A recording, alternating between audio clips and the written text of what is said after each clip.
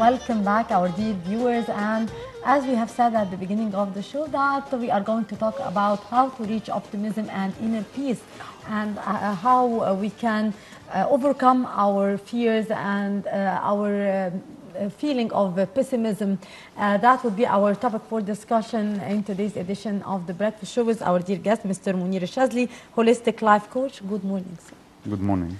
Now, this is quite an hard thing to be able to achieve inner peace and to have the ease of mind. Now, is this achievable, and is it through training? Is it through changing our way of thinking? How can that be achieved? Well, it's at the very beginning, it's always possible. The whole idea is that it needs some work. I think primarily if we talk about achieving inner peace, there are lots of ways where you can do that. One of them is meditation, for example. Meditation helps a lot in this process. Other things could be, because actually through meditation you can control your mind. It's very difficult to achieve inner peace without controlling your mind. The whole idea is about how to deal with the mind, how to use the mind as opposed to letting your mind use you in that sense.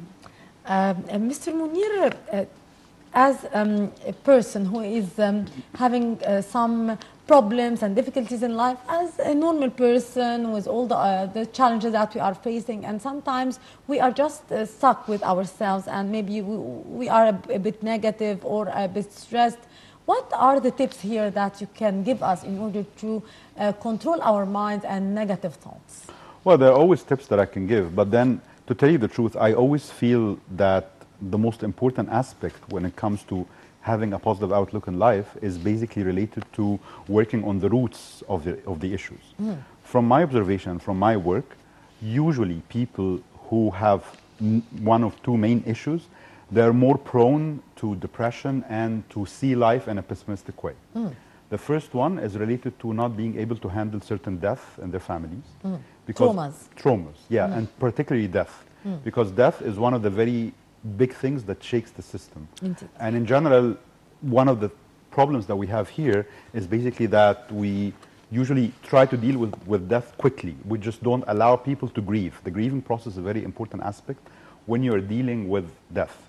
And without going through the grieving process in the right way, or giving it time, so to say, basically what happens is that we carry this grief within us. So it's very difficult. It's like a cup, and if the cup is 3/4 full, then basically anything that you drop in it, even if it's small, automatically would lead us to be depressed or to have a pessimistic outlook of life. That's the first thing.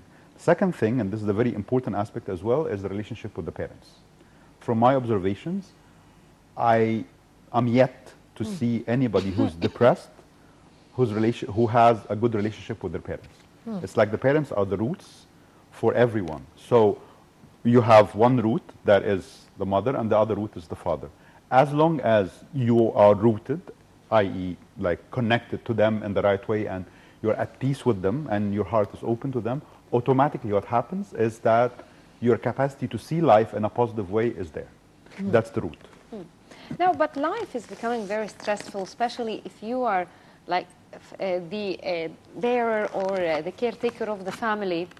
And then you get all these responsibilities that you're supposed to do. So you don't tend to think about the good stuff. You're always thinking about what you have to do. That I have to get money, I have to do this, that. Even going to work sometimes can be very stressful through the traffic jams, the heat, everything that's around us. So how can we control that? How can we overcome even the pressures that are already there existing around us? I think in general it's related to how you view whatever that you're going through. For example, if you're walking down the streets, the three of us, and I'm in a good mood, automatically I'll be able to see the clouds and the birds singing in the sky. And if you're not in a good mood, then most likely you'll be seeing the traffic jam and all the people shouting and so on. So the idea is, once you have the outlook, a positive outlook at some level, automatically everything else you see it in a different way. So in general, you start to work with yourself at the very beginning, because how you see life is a reflection of what's inside of you. So if you work on yourself to start with, everything else becomes very different. Even going to work, for example, while it seems to be very stressful, but if you're going to something, or if you're doing something that you enjoy, your stress level or the experience of going to work with the traffic jam will be very different than if you're going to work that you don't like, and if you're not happy in your life in general, or if you're doing something that you feel at some level obliged to do, as opposed to something that you do and enjoy. Yes. Sir, of course, as you have kindly mentioned, that we should get over our traumas and this, but sometimes we are just stuck with our negative thoughts of our anger from, as you said, the traffic, the problems at work, the daily life problems. How can we get out of the hook? How can we start to control our brain, which sometimes do give us some negative vibes maybe, and our thoughts which are somehow negative? I think one of the It's quite complicated. I agree, and it's not an easy thing, but in general, like I told you, if you work on your roots to start with, that would be one thing. The other aspect is to train your mind. The problem with the mind is that the mind is a very strong tool. You can use it for your benefit, or it can drag you behind it. I always see the mind as like a wild dog. So if you tame the mind, you can use the dog and you can use it in things that you enjoy. You can be a very good friend.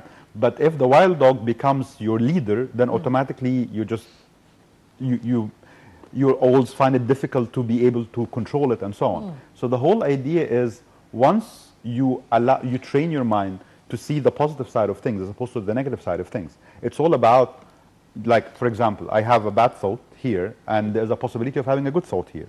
So instead of focusing on the bad thought and dwelling on it all the time, one of the very easy things that you can do is you just shift your attention. And this is a quality that usually you gain more and more control over with meditation. So shifting your attention makes a big difference. And then you need to be very careful of whatever that you get yourself exposed to every day.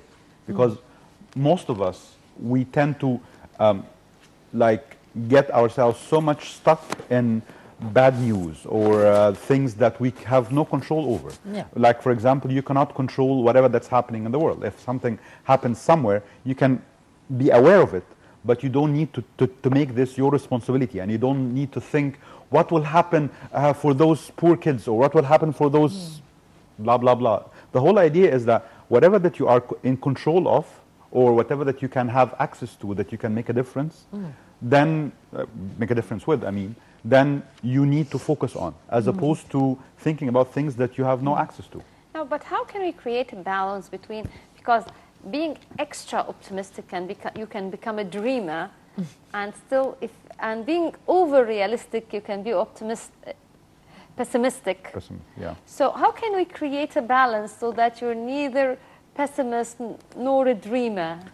I think your question is very valid, because basically lots of people preach the idea of being very positive and positivity and so on, and I think positivity is overrated. I think it's very important to know that life is what it is, and your job is to deal with it the way it is. You can change the things that you can change, primarily things within you and how you perceive them, as opposed to think, I mean, if I wake up every day and think, oh, today is going to be a great day and blah, blah, blah, and so on, what will happen is I'll always be disappointed, because actually disappointments usually come with expectations. And being too optimistic means having too many expectations. So how can we reach here the balance? How can we have a balanced ideas and balanced life? Because as you kindly mentioned, that sometimes when we are too optimistic and we are too dreamy, we have high dreams and not sometimes reachable, we get disappointed. And on the other side, if we are too optimistic, too pessimistic, and we are having negative thoughts, we get depressed. So how can we reach the middle ground here? I think it always starts from within as well. I mean, once you work on yourself, once you are once you are more at peace, automatically your capacity to handle life the way it is becomes bigger. So it's all about being able to handle what life throws on you. And there's another thing that's very important, is to stop labeling things. The problem with us is the labels that we put on things. Like, for example, people think, okay, fine, I'm depressed, or I am whatever, or this economy is going down. I mean, the big labels that we always use are not always are always counterproductive. When you stop labeling things and you take things as they are, I mean, if you're having a problem, you're having a problem. It's not the end of the world. If something is not going well, then it means that this part is not going well. if you failed, let's say, for example, a test, that does not make you a failure. It makes you somebody who tried something and it didn't work out now. So one of the major important things is to stop labeling things negatively. This is a very important aspect. I mean, you don't label them positively, you just put them in where they are. An experience is just an experience. It's not good or bad, it's just an experience. You can learn from it, so it becomes a good thing, or you can say, why me, I'm a victim of circumstances, then it's a bad experience. But without this and that, it's just an experience. Now, you've mentioned that meditation would help in that and training the mind, but what other things can we do other than meditation to help us train our mind? And are there certain foods or activities that would make you happier? I think what's very, I mean, one of the very important aspects with that is, in general, from my observation, when we eat a lot of meat, specifically red meat, we become more agitated. So those who eat more like vegetables and so on usually are more relaxed. That's one thing. Another thing, it's related to eliminating stresses from your life. I mean, for example, like I talk to some of my friends and they have, they see life as a very difficult life and everything needs to be a struggle and so on. And then you go to their houses and then you see like posters of crying babies and you see lots of dust everywhere and so on. So partially living in a place where everything is to your own liking. I mean, it doesn't have to be too tidy or too untidy. The idea is whatever that makes you feel comfortable, just make sure that you're surrounding yourself with good atmosphere and with good people as well. I mean, if sitting with certain people makes you depressed, don't sit with them.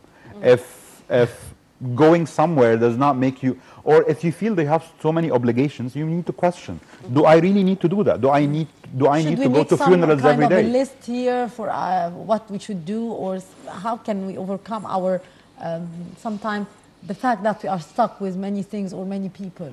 I think one of the very important things is to try not, or stop trying to please everyone. At some level, people try to feel that they're good. So they do a lot of things out of obligations or out of what people might say and so on. I think it's very important to attend to yourself first. There's a very nice saying that says, charity starts from home. So in general, if you attend to yourself first, if you make yourself at peace, your capacity to help others will increase. But then if your day is, I mean, like torn between having obligations to do this and having to do that and doing this because this will make someone else happy and so on, without attending to yourself, then your life in general, it's just, you'll always feel that you're missing out on something.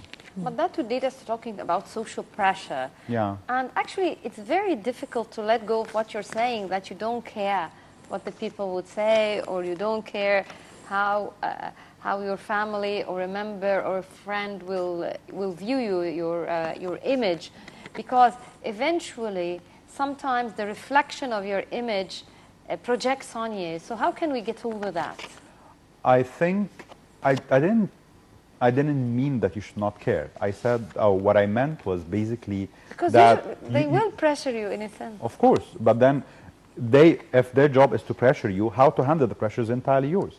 It's like, for example, some people are used to sending you on guilt trips, for example. So if you decide to agree and go with them, then automatically that's what's going to happen. So if somebody keeps on blaming you all the time, no matter what you're going to do, they will always blame you. Then one of the things that you need to do is just to maybe just try to control that or eliminate the source. Okay. Now there are people that you cannot let go of, primarily your family and your parents in particular. But there are people who might not be as important to you as much. So maybe your interaction with them could decrease. As for your parents, it's how you perceive them as well. If I perceive everything that my mother tells me when she blames me, that something is wrong with me, then basically I'll be depressed. But then if I perceive it as she's doing this out of love, then maybe it's not going to be as hard for me to accept. The thing is, from what I've noticed with some of my friends, is it gets harder because, like, for instance, my kids are going to this school and their friends are going to that school, but this school is too expensive for me. They did this birthday and I have to do that birthday. She's wearing this outfit. We're going there this summer. So sometimes even the little things can pressure you due to the economic pressure. How can you deal with that? The idea of comparison, even sometimes between brothers or sisters, look at this lifestyle versus that lifestyle. This is something now with the modern life that's becoming more and more vivid among us. How can we overcome that? That I agree. But then what I always tell my clients and my friends is that once you stop judging your parents for what they did with you, automatically what happens is that your capacity to deal with your children is much bigger. So basically, those who label their parents and they think of them as they have done this and they have done that and so on, they always pressure themselves to be better than their parents. So there's a lot of pressure on them to send them to the best schools or to buy them whatever and so on. So basically, the more you are at peace, and that's why I said dealing with parents is very important. The more you're at peace with your parents, your capacity to deal with your children is much bigger. And what's very important, and this is one of the things that I've noticed, people always get stuck on the idea of sending the kids to the best schools or to give them the best education or buy them the best toys and so on. But children, they don't remember that much. What children remember is that the quality time that my parents spend with me and how much of love my parents managed to give me. So this is a priority. I think it's very important to set our priorities straight. When children feel that the parent is doing their job or they're doing their best to them and they're connecting with them, their interest in so many other things will be a lot less. Indeed. Mr. Monir Shazly, Holistic Life Coach, thank you very much, sir, for your precious tips here and for your input. Thank you very much. Thank you very much. Thank you very much, and of course now it's time with this beautiful output of optimism. Yes, I think indeed. it's time to wrap the episode. Indeed, thank you very much, Mr. Monir, and thank you very much, Rasha. And with that, our dear viewers, we come to the end of this edition of The Breakfast Show. I would like to thank very much my dear colleague, Rasha Mati. Thank you very much. Thank you very much, Mahisti, and till we meet again with a new crew on Breakfast Show, it's goodbye.